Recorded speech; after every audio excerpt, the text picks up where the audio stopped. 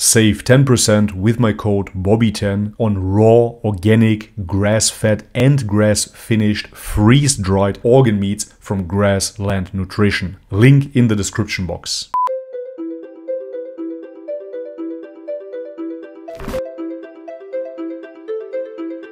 Alright guys, welcome back to the channel. If you're new, my name is Bobby. Guys, today we're gonna react to why Islam is rationally the truth by the people of Islam. So thank you very much for the video recommendation, guys. As I said multiple times here on this channel, I'm interested in rational videos. I really cannot stand those emotionally manipulative videos. It doesn't do anything for me. I want to be presented with facts that I then can verify. Therefore, I'm really excited to watch today's video. Let's have a look.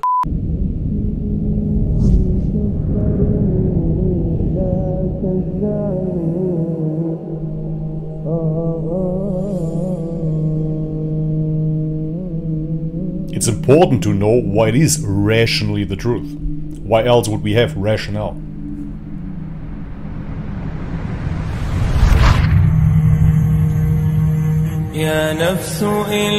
By going through 5 important steps, we should arrive at the rational conclusion that Islam is the true purpose of our existence and is the most in line with human nature. That is a very big claim. Let's go. I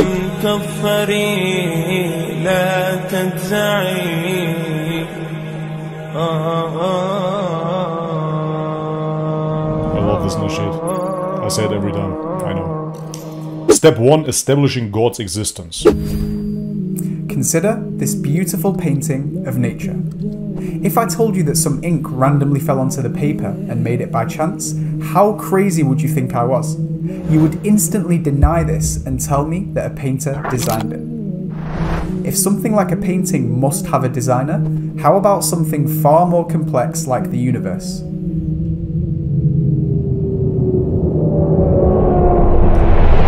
I have to say right away that the existence of God doesn't have to be proven for me personally. Coming from a Christian Orthodox background, I of course believe in God, and for me it is the only logical explanation why we would have a universe in the first place. So the argument about the existence itself is directed to non-believers.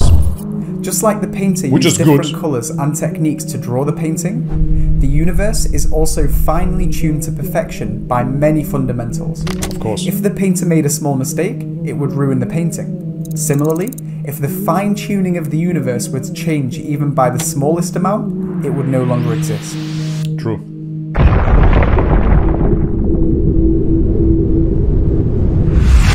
Just like it is almost impossible to accidentally produce this painting, the odds are almost infinitely more impossible for the universe to accidentally come into existence. That is true, but nevertheless the atheists love to believe that they are this little coincidence. I don't know why. They love it.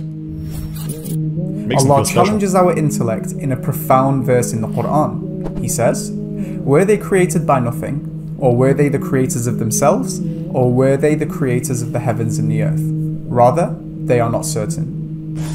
Firstly, Allah asks, were they created by nothing? If you think about it, you will quickly realize that this is impossible, as you cannot create something from nothing. Now apply this logic to the universe as a whole.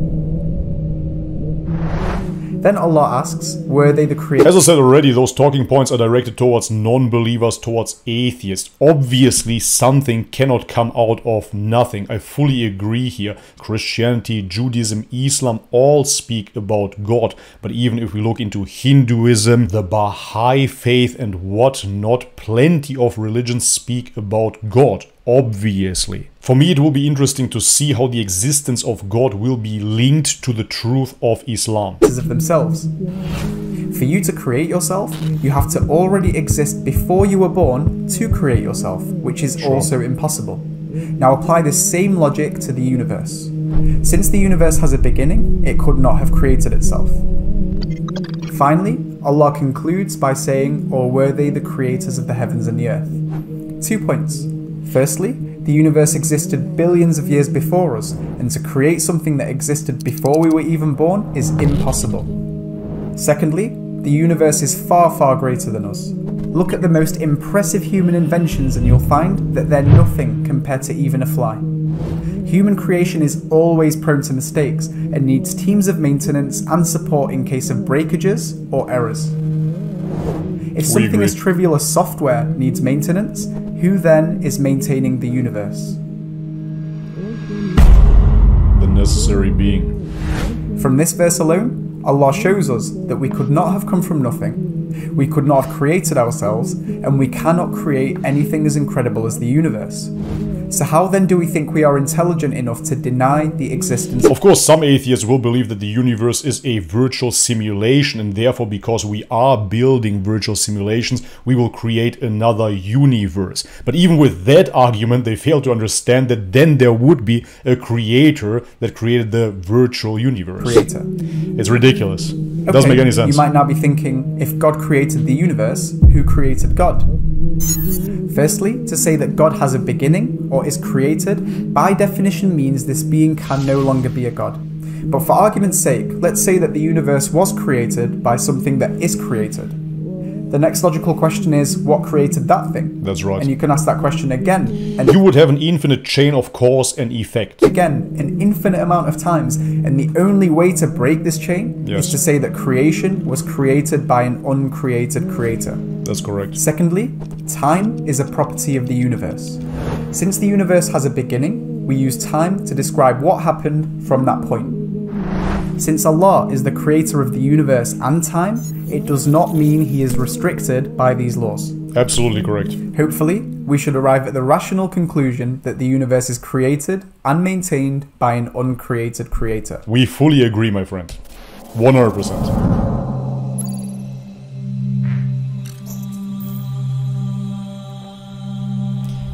I agree with all this. Obviously, there's one person in charge. There's one captain of a ship and one king of a country. Imagine you're driving a car and both you and the person next to you have a steering wheel.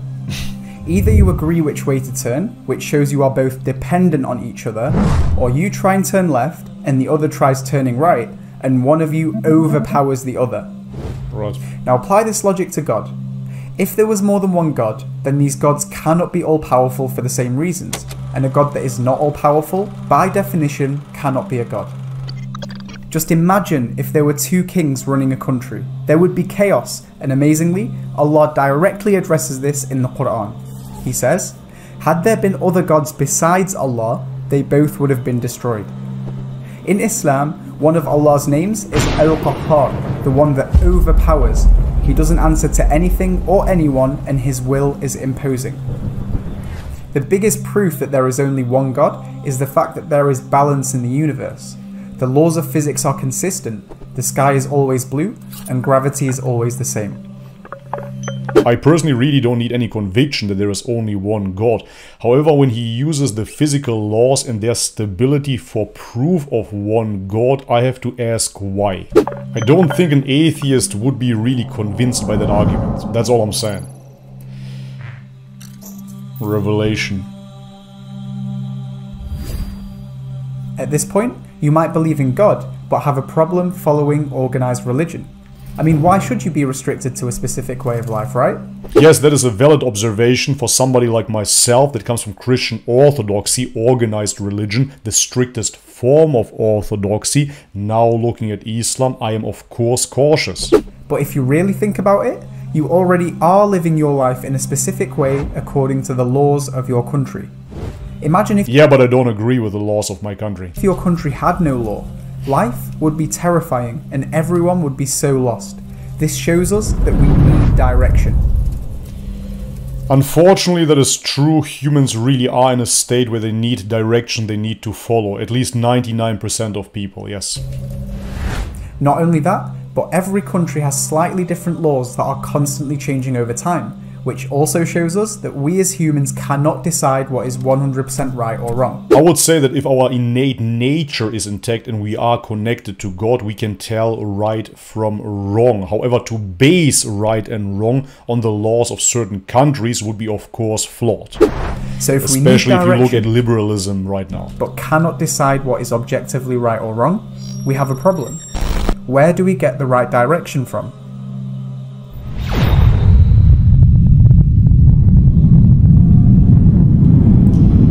Yes, correct. In Christianity, we say that it is written in our hearts. In Islam, we have the concept of the fitra. This is why I say that if we are connected to God, we can know what is right and wrong. Imagine if I gave you a car and you'd never seen one before. Okay. Guessing what to put in the fuel tank and what buttons to press is not good enough. But referring to the instruction manual provided by the manufacturer, we will know exactly how to drive the car. In the exact same way, if I want to know why am I here, where am I going, what is my purpose, I must refer to the revelation provided by the Creator. To compare your biological body to a car is flawed, of course. You cannot feel that car. If you have absolutely no idea how to drive it, what fuel to put in, you will absolutely wreck that car sooner or later. However, your body is something that you can feel. I make the argument that if we would live in a more natural environment, we would know what is right and wrong for our bodies and for our conduct. In this modern day, however, we are bombarded with junk food, with drugs, with absolute sexual immorality, pop culture, etc., etc. And this is why we get detached from our bodies. On top of that, some people use antidepressants where they sever that connection completely. And this is why they cannot listen to their own intuition any longer. Don't get me wrong, I'm not speaking out against revelation at all. But here on this channel, I've been talking so long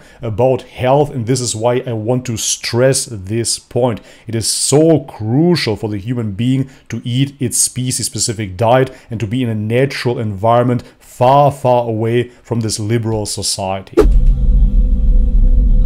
So why Islam? Yes. Islam is the only religion that is self-evident to be the truth. That's a bold claim. How? Yes. The answer is the Quran. We've all heard about Moses splitting the sea and Jesus being born a miraculous birth, Yes. but these miracles are all limited to the time and place in which they happen. Sure. The Quran, on the other hand, is a special miracle that was given to the Prophet Muhammad, peace be upon him, and is not limited to time or place. It is a miracle that me and you can pick up, study, and experience anywhere, anytime. You can never prove that the splitting of the sea actually took place, but True. the Quran can be proved to be from God. It is a book like no other book, a speech like no other speech, and this can be shown in so many ways. For example, Allah predicted its preservation from the beginning. More than 1,400 years have passed, and the Quran remains in its original language completely unchanged. Since Muslims claim the Quran is the direct word of God, any changes, even if it was a single letter, would instantly falsify this claim. Yes. Allah challenges the reader to look for contradictions if they think the Quran is man-made. What we find is that the message is 100% consistent with absolutely no contradictions. Allah also told us that He would make the Quran easy to learn. Today, millions of people around the world have the Quran stored in memory. Every single generation since the Quran was revealed has had memorizers, making it the only book in history to have passed down in both human memory and written form. If all books were to just disappear, the only one that would be back in a day is the Quran. Amazingly, Allah told us that when people listen to the Quran being recited, they are impacted and you see them start to cry. Thanks to YouTube, we can see this happening with our own eyes. You see people who aren't even Muslim and don't even understand the language breaking down into tears. Even those who recite occasionally cry. What other speech can do this?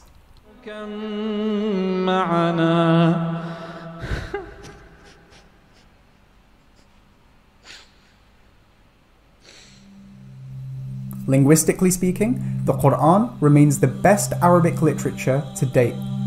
Since Arabic is arguably the most eloquent language to ever exist, this makes the Quran the most eloquent speech in the most eloquent language in history. The language of the Quran alone is enough to prove that it could not have come from man. This point I cannot verify because I do not speak Arabic. To add to this, the Quran is also jam-packed full of scientific and historical accuracies that were impossible to have been known 14 centuries ago. From the Big Bang to the expansion of the universe and to every living thing being made from water. from the two seas that meet but don't mix to the accurate description of the human embryo. In fact, there are more than 1,000 scientific verses in the book, and not a single one of them can be disproved by established science. For those who are spiritual, it magnifies our spirituality. For those who are intellectual, it challenges our rationality. And the Quran, by far, is the most popular book in the world that is read billions of times every single day, week in, week out, all year round. As always, guys, I'm giving you my unfiltered, honest response. An appeal to popularity is not a good argument. By far, we see it right now. Liberalism is popular, LGBTism is popular, veganism is popular. It doesn't make it true. For these reasons, Muslims can proudly claim that the Quran is self-evident to be entirely from God. If you are still skeptical, pick up a Quran and read it for yourself. I did.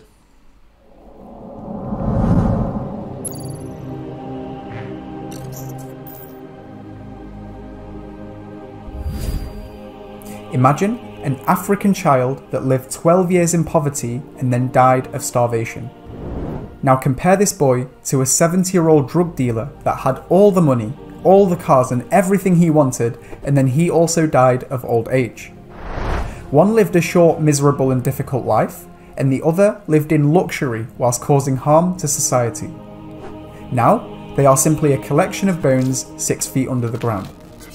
Yes. If there was no life after death, how unfair and depressing would that be? The world is full of injustice. People get away with so much evil, and innocents get blamed for things they didn't do. Simply just believing in the Day of Judgment is belief in ultimate justice and accountability. It breathes hope and optimism into every struggling heart.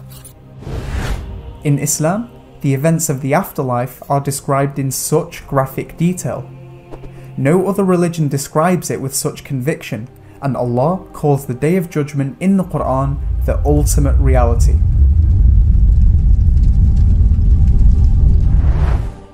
Muslims live to do good in preparation for death. Isn't this a powerful motivator? It surely can be a powerful motivator for people. For me personally, I simply like to do good because it's good.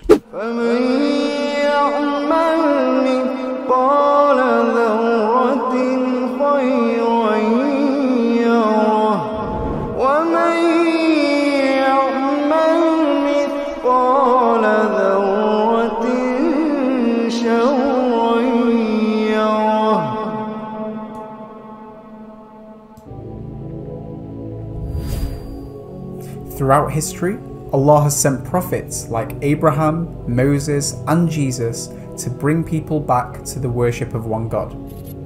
In Islam, the final prophet sent to humanity was the Prophet Muhammad, peace be upon him.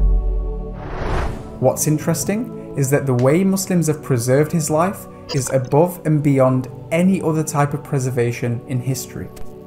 You can't just make up stories about him. Narrations must be supported by the chain of narrators that goes all the way back to his time. The narration and narrators are then tested against strict criteria to verify that the narration can be trusted. Depending on the tests, the narration is then graded with a level of authenticity. Anything you read about the Prophet must have a grade, or else it is completely ignored. If the grade is substantially weak, Muslims instantly reject the narration. So to deny that he existed is like denying all history. Saying that, his life is so well documented because of the impact he had on his people. We know things like how he used to eat and even the position he used to sleep. It wouldn't be far from accurate to say that we know more about him than any other historical figure.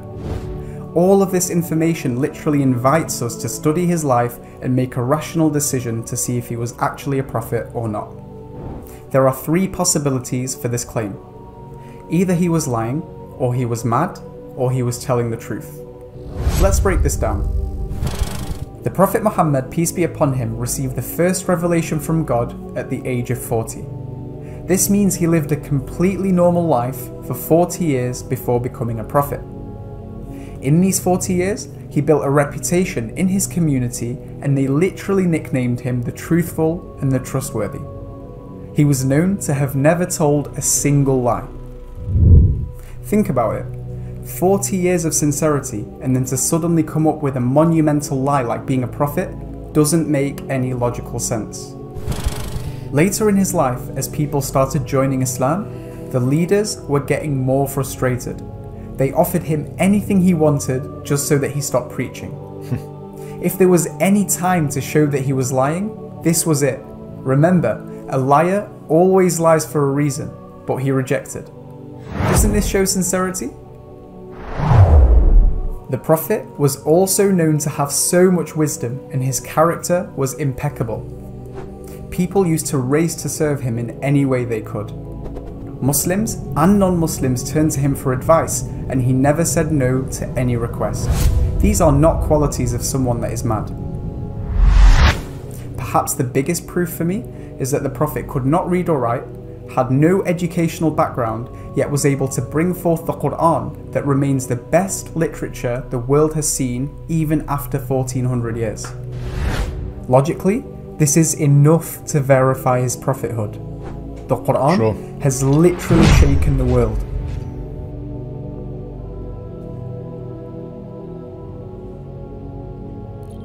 The Prophet also told many prophecies that made no sense at the time and have only recently materialized. Listen to this. He said that the poor Arabs of the deserts would compete in building tall buildings.